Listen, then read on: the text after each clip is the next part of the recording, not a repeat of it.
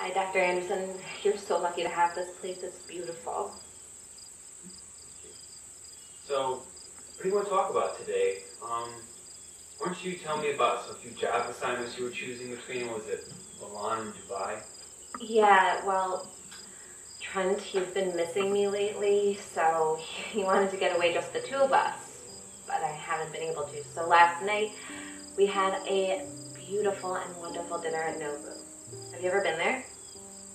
You mean the one on 47th Street? Mm-hmm. No, but I've heard it's very popular. It is. It's great.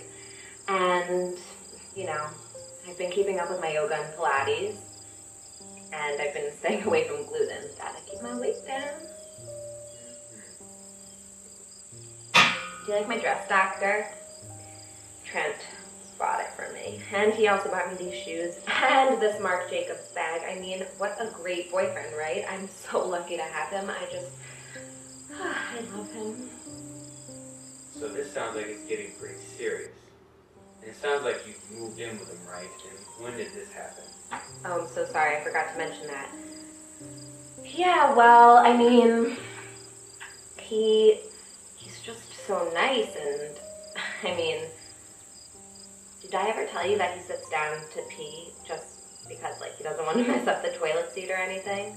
I hate it when guys do that. It's so gross. Anyway, he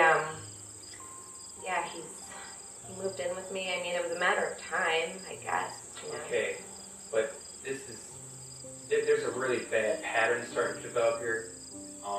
You like to leave out very important issues, like almost life-changing issues, and I'm becoming very concerned with you. Dr. Anderson, it's just because I'm so happy. I mean, I really am. Ever since the thing happened with my husband, I mean, I haven't been with anyone else since Trent, and I'm just so happy. And I guess that's why I haven't been telling you everything. I mean, there's really nothing for me to tell. You know? Okay.